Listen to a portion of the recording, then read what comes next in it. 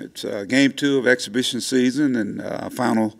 For the most part, people call it tune-up, but I think it's an opportunity for us to find out a little bit more about our basketball team and get them out there with officials and fans and get more into a playing setting in their minds and hopefully it'll give me an opportunity to figure out the guys that. So we'll probably, when you look at Friday, you're a week away from opening up. So got to have some guys in mind who are going to be playing and who are going to be the core guys. And so this game here will give me another opportunity to see these guys in that setting. So I'm anxious to see them playing against Southwest Baptist School, coached by Shihai. And his dad was the coach at John Brown.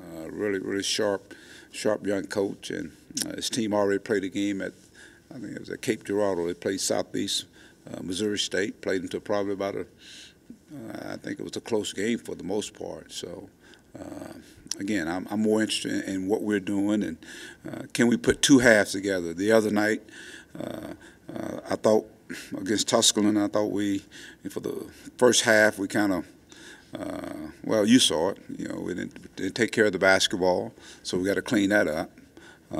Then, of course, free throw line, we were horrendous at the free throw line, especially in the first half. Second half, I thought we settled down and played like we've been practicing for the most part. So I want to see a continuation of that second half versus that first half, and again, see if our guys can come out defensively and rebound better, be a little more physical, around the basket, scoring from that department, and get into our defenses. So, again, this is the last exhibition game, and then it's for real after that. What are you seeing from Jalen Harris since practice started, and what do you like? How do you think he played the other night? Just how do you think he's doing, and what are you expecting from him? I think it's his time to hopefully go out and try to lead a team. I see a guy that's looking forward to the opportunity to do that. He's worked extremely hard in practice and off season, in terms of shooting the basketball and the ball handling and leadership. I think that's going to be a big part of what he does, and some of that's going to be by example. I thought the other night, he was playing too fast early in the early part of the game. He got fouled, got a couple of fouls, hand checking, trying to do things real fast. The second half, we saw the impact he can have on a game, and whether it be distributing the basketball, harassing on defense, rebounding. He's pretty athletic too. He's kind of sneaky athletic if you don't watch him. So, but I think he could be great, with a pressure defense, with the understanding of, you got to have patience. And what I mean by patient is that you're not trying to steal every pass. You're just trying to disrupt. And the more he does that and have the patience, then I think it's going to trickle with our team because the other guys are watching him. Keyshawn, Isaiah Joe, those guys are watching him in terms of what he's doing. Dez. So, again, he's in an important spot, I tell you that. And so hopefully he can lead by example in terms of how he plays. Just with the first game, Gafford already having the foul trouble, how kind of important is that to get him in that happy medium where you play aggressive but don't get in early foul trouble? Well, his fouls, I thought they were kind of lazy fouls, really. I think some of them were like jumping sideways when a guy come in there, and obviously now if you're in that lane, you can jump straight up. I mean, with his length at 6'11", jumping straight up, especially within that arc, that plays into his advantage. So and I think he probably got one with his hands, pushing behind there. It's important that he understand that, and so we had a chance to watch some tape. We had the head of official, Mark Whitehead, came in and talked to our guys for about 15 minutes about, the do's and don'ts of what they're going to be emphasizing this year, and I thought that was beneficial to our guys. He's in a different position now, and obviously he's got to understand the value that he has to our basketball team, and just play smarter. I think that's the biggest key. Play smarter.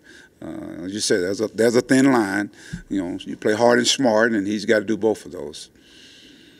You guys fell behind 8-0 the other night, and kind of came out slow. The guys were talking about jitters. Do you think with this being the second exhibition game, maybe there'll be less of that with all the new guys? I'm looking for them to to have a continuous of that second half. You know, be aggressive, be in attack mode, take good shots, get to the offensive glass.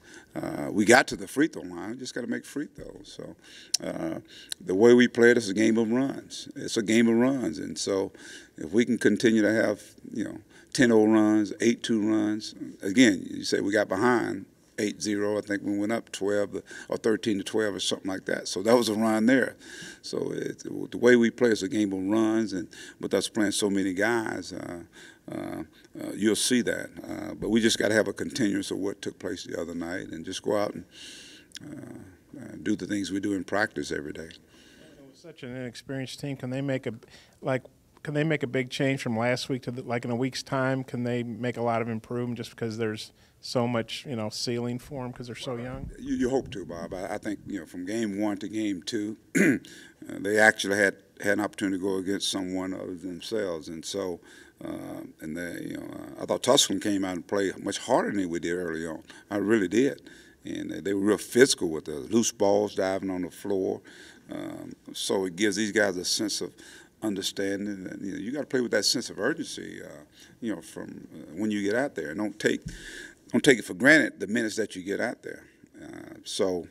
Like I said, I'm just trying to create some habits in their mind that when they go out there, whether it be 2, 3, 4 minutes, give us the hardest, most efficient minutes you can give us. And I think once they create the habits of doing that, and that's what you try to do, create habits in practice where they're doing that. And so it could just take that practice to the game. After watching some film, what were some lineup combinations or player pairings that you thought were pretty productive the other night? Or some of the lineups? Just some of the lineup combinations or player pairings.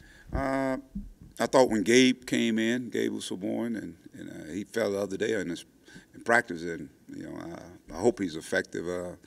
Dave England, our trainer, can put some magic on him. He fell and hit his tailbone the other day in practice, and but he practiced I think it was Tuesday. We were off Wednesday, but I thought Gabe came and ignited us. I thought he gave us that glue energy guy they did last year, doing multiple things for us, creating fouls against the opponents, attacking the basket, rebounding the basketball, make some nice passes out there, taking charges.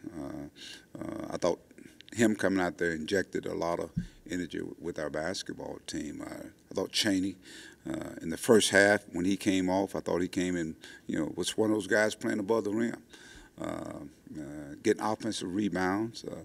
Got to get better at the free throw line. So, again, these guys are getting some seasoning. The combinations, we're going to have about 7 to 8 starters with this team. I say that every year, and it may be true to form. Dez Seals, I thought he was a spark plug out there, on the floor. He had multiple assists, especially with the start that Jalen Harris had. So it was good to see those guys come in and contribute. Adriel, the second half was better than it was the first half. So again, you're getting good minutes from this guy, that guy, first half, second half. Now we got to do it both halves.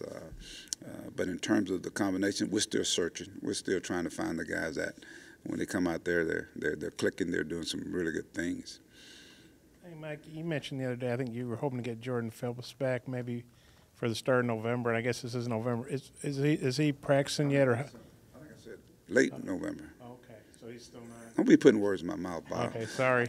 I said late November we'll get him back to practicing a little bit, and hopefully. No, he is not. No, he's not. And then with this being the last exhibition game before, you play Texas, do you shorten your bench at all tomorrow night, or do you still play, pretty much everybody?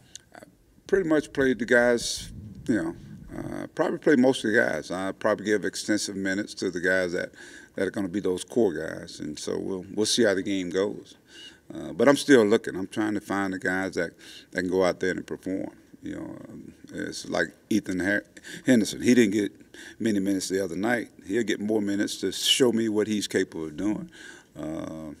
So it's going to be one of those situations where, as the game unfolds, we'll see who's out there. But I want to get a great look at him and get a little bit more continuity. Get a little more continuity in terms of the guys that are going to play.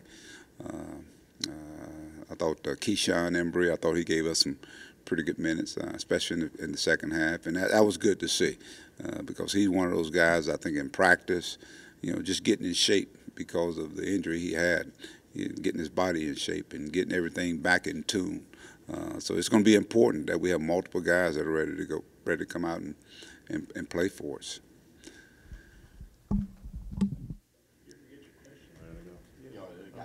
Okay. Hey, with Jalen Harris, did you guys recruit him out of high school, or kind of how'd you guys end up getting on him? I think Coach Cleveland was very familiar with him. He played with a John Wall team, and I think it was one of those deals where our guards were pretty set, and then obviously he was looking to transfer, and so we were contacted, and then he ended up here.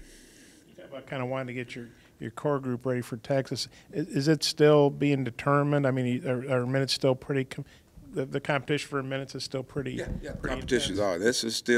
This is audition too, in terms of a live scrimmage. This is audition too, and I'm talking about in a public setting. I see them every day, so in my mind I got an idea, but I want to see them, on display when the lights are on.